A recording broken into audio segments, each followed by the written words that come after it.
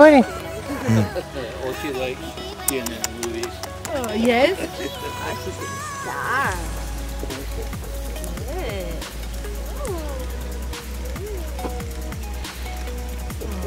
Yeah.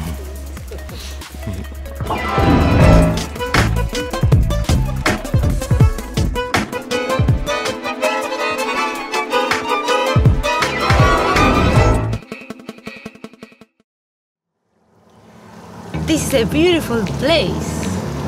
We're here in Victoria enjoying today. Actually, we have classes, but during the day we have a little bit off so we can rest and enjoy. At the moment we were taking pictures, so you will see it.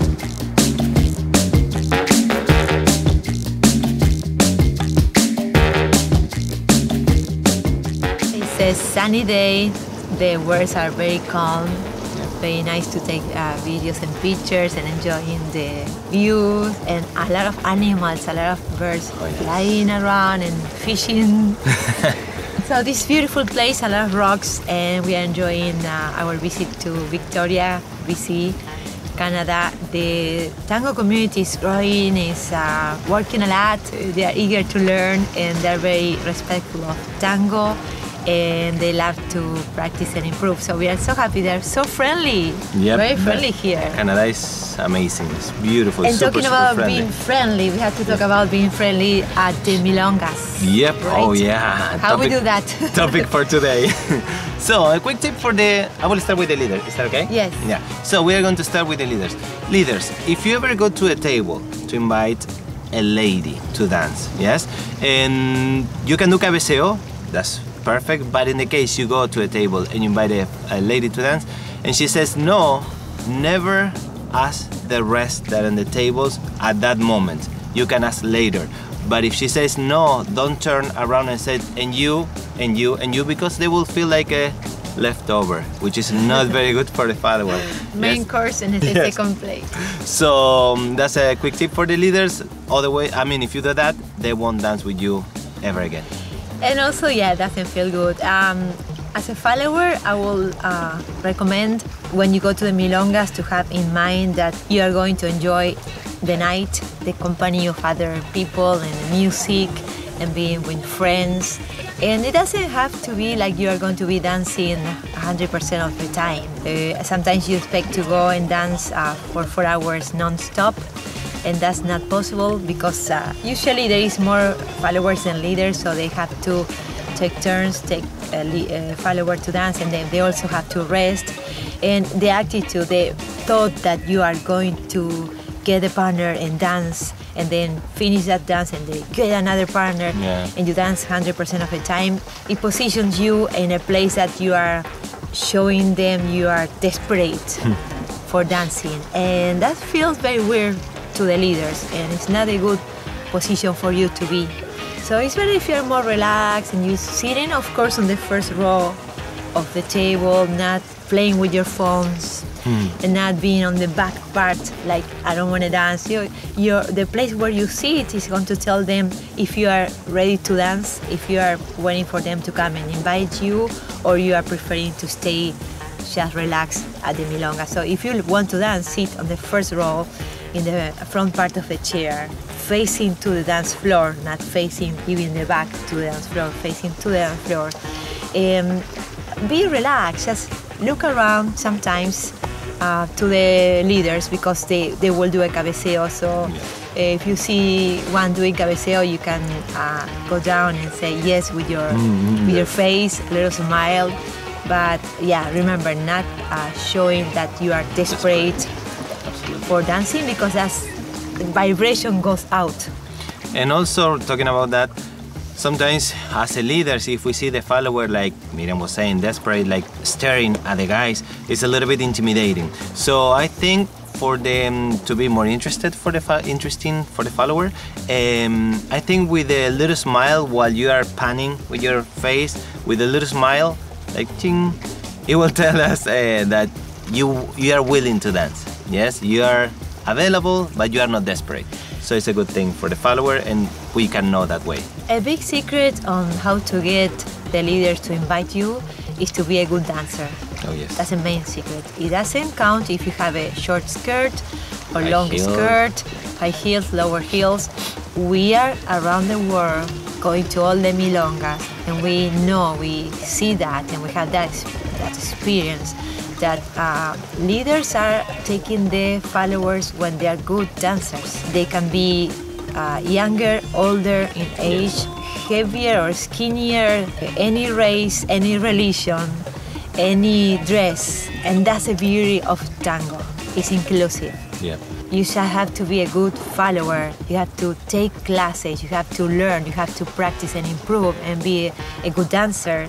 And everybody will like to dance with you and will enjoy dancing with you. Another tip for the leaders, I mean, applies for everybody, but mostly for the leaders that we are in charge of the line of dance. Never back up in the line of dance. Everybody knows that. But also, I sometimes I see when it's your first time at the milonga, or you are not very used to go to the milonga, and you are intimidated to go to the dance floor, feel like it is ice skating ring. Try to feel that when you are a beginner, you go to the handrail, correct? So you feel safe on the edges. If you go to the center, you may fall, you may do different things. But I mean, for milonga, try to use that rule. When you're in the dance floor, try to use the outer circle, closer to the tables, yes? Why? Because when we are dancing, this is the line of dance, we can see all this area, yes? On our right side, we are going to have the tables. So, tables are not moving, we are safe on our blind spot, yes? If we are in the middle, yes, we are going to have people moving on our left, people moving on our right. Sometimes we get intimidated, we try to rotate, we bump with another leader. We get into a fight? No, not so much, maybe. Knife fight. Knife All fight. times. Knife fight. So, but yeah, if you are not very confident in the dance floor, try to use the outer circle, closer to the tables. Also, leaders, if you are using that lane, outside circle, don't lead the followers to do high voleos. Oh no. Because people sitting on chairs, they got hurt.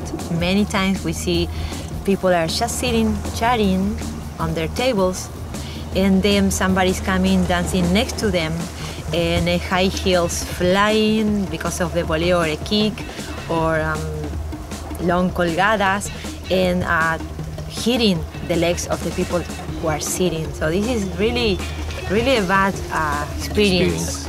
It's a very bad moment because you are sitting and you get hurt. It's not possible. Yep.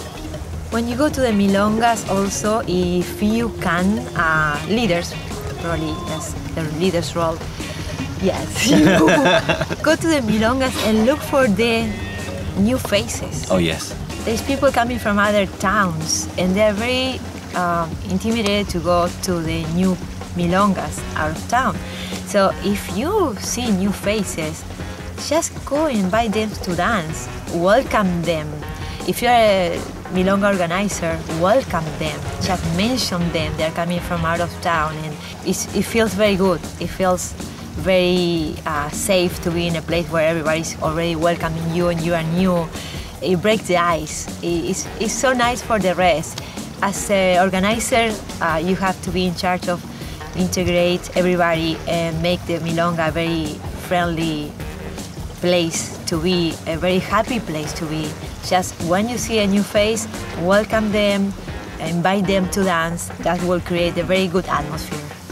And lastly, this is a comment for the music, about the music, and leave us a comment below if you agree with this, what you like, and what do you like?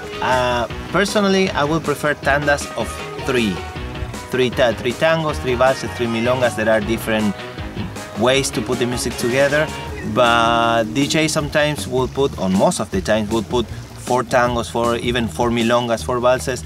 And sometimes when you are a follower or a leader, a follower especially, and you are not dancing much, you have to sit throughout the whole tanda, and it gets extremely long. So, or yeah, some, I get Yes. that comment from followers. If you didn't get to dance on this tanda, they just wait 2 or 3 tangos and it's okay. But when they have to wait for 4 tangos, that makes them to sit for a long time. yes, so I see a lot of leaders asking me, sometimes I play the music and they said, is this the first, the second, are you playing 3, are you playing 4?